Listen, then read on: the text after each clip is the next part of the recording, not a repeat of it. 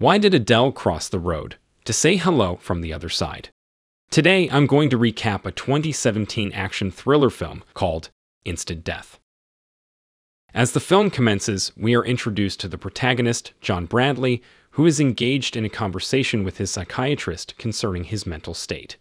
We learn that John is a retired Special Forces officer who now spends much of his time in solitude. His psychiatrist recommends that he visit his daughter and granddaughter, as it would be beneficial for his mental well-being. John remains silent as it has been a long time since he last saw his daughter.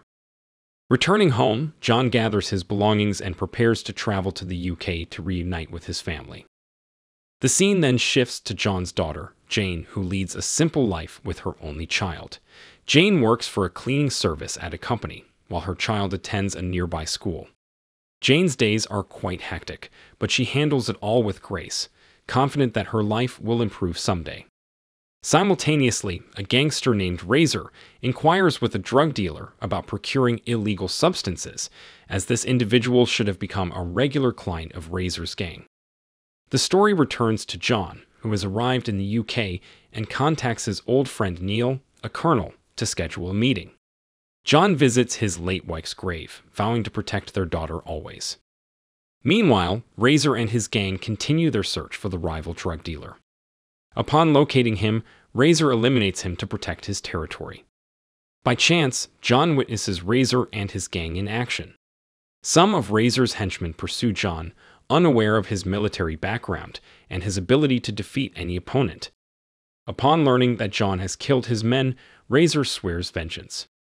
When John reaches Jane's flat, he is greeted with a warm embrace, as they have not seen each other in quite some time. John promises never to leave her side again. The following day, John escorts his granddaughter to school before purchasing groceries to prepare a meal at home. Unbeknownst to him, several gang members tail him, eventually reporting his location to Razor. In exchange for the information, Razor rewards them with drugs to enjoy together. While having lunch with his family, John announces that he will be away on duty for a few days, causing Jane to become disheartened. John gives his granddaughter a pendant as a memento of him and her late grandmother. Fearing abandonment, Jane asks John to assure her that he will remain safe for the sake of their family. Upon observing John depart, Razor resolves to devastate John's life by tormenting his family. Razor and his gang infiltrate the flat with ease, brutalizing and assaulting Jane.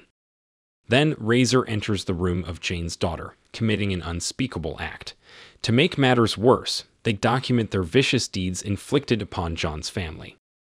At this point, Razor realizes that John is no ordinary man, as he discovers a photograph of John in his Special Forces uniform. Unexpectedly, one night, Colonel Neal visits John and escorts him to an undisclosed location. John is now aware of the atrocities his family has suffered. His grief is compounded when Colonel Neal brings him to see his deceased granddaughter. John inquires of Jane who the perpetrator was, and she reveals it was the gangster ruling their flat. Without hesitation, John sets off to exact vengeance on those responsible. Meanwhile, sensing his safety is in jeopardy, Razor instructs one of his henchmen to assume control of the flat as he plans to leave temporarily. John arrives at Jane's flat to examine the crime scene, now under police investigation. He encounters an idle officer but receives no valuable information. However, upon leaving the flat, John crosses paths with one of Razor's men. Overcome by fear, the man discloses the location of their hideout in a nightclub. Upon reaching Razor's base, John confronts Cooper, Razor's boss, and the area's primary drug lord. Recognizing that John is a lethal adversary, Cooper orders his men to attack. Realizing the danger he's in, Cooper pleads for his life, insisting he never authorized Razor to harm John's family. Nevertheless, John shows no mercy to those who have tormented his loved ones. Soon after, the police arrive at the club, only to find the carnage left by John. Police Chief Fisher contacts Colonel Neal to gather more information about John. Colonel Neal explains that John is a deadly killing machine, doubting the police's ability to apprehend him. Concurrently, Razor receives a call from Cooper's phone, which is now in John's possession. John warns Razor of the impending danger, but Razor remains unfazed. Razor then approaches an assassin named Cooper, proposing a collaboration to establish a new enterprise. Cooper declines, aware that Razor is being pursued by a formidable killer. Cunning and resourceful, Razor anticipates John tracking him via GPS on his phone. As a result, he plants his phone at Cooper's location, expecting John to arrive there. Before departing Cooper's hideout, Razor orders several henchmen to surveil the area. As anticipated, while Razor departs Cooper's hideout, John arrives to confront those present, believing Razor to be among them. Cooper had been expecting John's arrival. However, John is not interested in negotiation and, recognizing Cooper as a threat, promptly eliminates him in accordance with the movie's title. Following the bloodbath, John encounters one of Razor's henchmen assigned to watch the location. Capturing the man before he can escape, John detains him in a warehouse for questioning.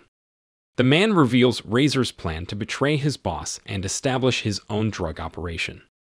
Consequently, Razor intends to eliminate John, the sole witness to his activities, in order to leave no evidence of his impending scheme. Meanwhile, Razor meets with a new distributor from Russia to discuss an incoming shipment. Unbeknownst to him, John covertly approaches to end Razor's reign of terror. As a precaution, John contacts the police to apprehend Razor. He then confronts Razor by throwing the captured henchman before him, signaling the beginning of John's vengeance. Realizing John has come for him, Razor hastily retreats, guarded by numerous henchmen. However, John effortlessly dispatches them, all the while pursuing Razor. The police arrive to assist John in capturing Razor, but John prefers to face his family's tormentor alone. At this point, Razor reveals he took the pendant John gifted to his granddaughter as a souvenir of his sadistic satisfaction in killing a child. John ultimately kills Razor and willingly surrenders to Police Chief Fisher.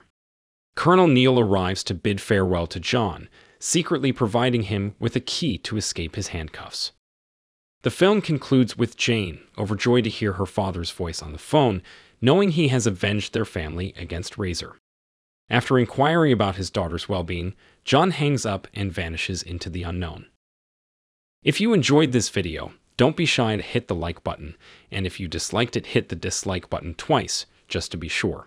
It would be best if you watched the whole movie. Thank you very much for watching. Please subscribe for more videos like this.